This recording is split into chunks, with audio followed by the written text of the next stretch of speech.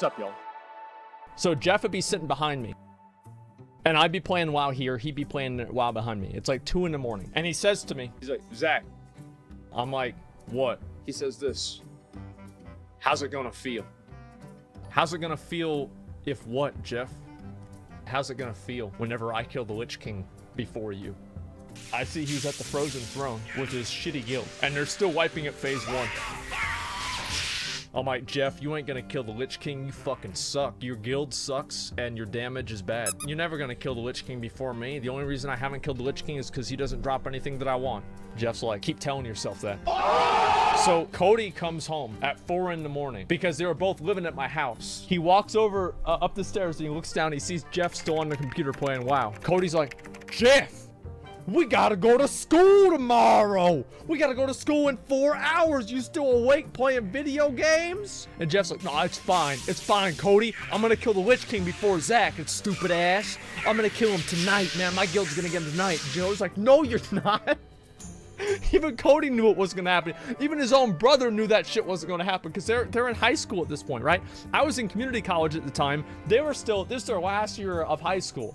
And so then Jeff's like, dude, Cody, give me 2 hours. I'm gonna go to bed. I'm gonna get some sleep. I'm gonna get 2 hours of sleep. Cody, I'll be good, man. I'll be good. Then we go to school, man. It's gonna be lit.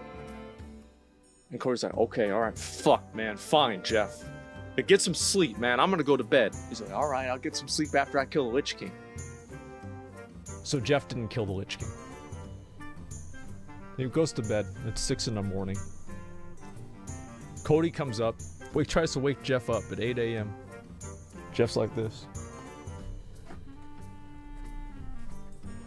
Oh, it's so hot. I didn't get any sleep yesterday. Cody, you didn't make me go to bed. I can't go to school today. I'm so tired. I stayed up all night yesterday.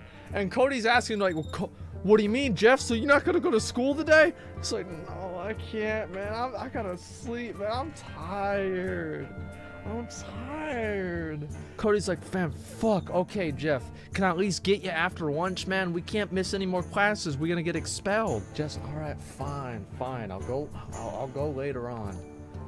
So then Cody leaves and Jeff stays. And so, yeah, he'd come in and then he'd sleep on my bed. He'd be like, move over. And I'm like, did you get him? He's like, he didn't say anything, you know? And then he finally would wake up. And he'd, you know, come downstairs, or I guess sometimes he'd be up here, sometimes he'd be down there. It wasn't either one, right? I would say he came downstairs. And my mom is awake, you know, she doesn't work. Oh, Jeffrey, you don't have school today? No. Oh, okay. Well, then why'd Cody go to school?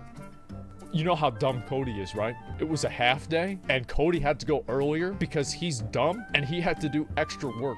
Mom's like, okay, you want some bacon? Maybe some cupcakes? Yeah, that'd be good. I'm gonna go up and play some WoW. And she just fucking made him cupcakes for skipping school. And that's all it was, man.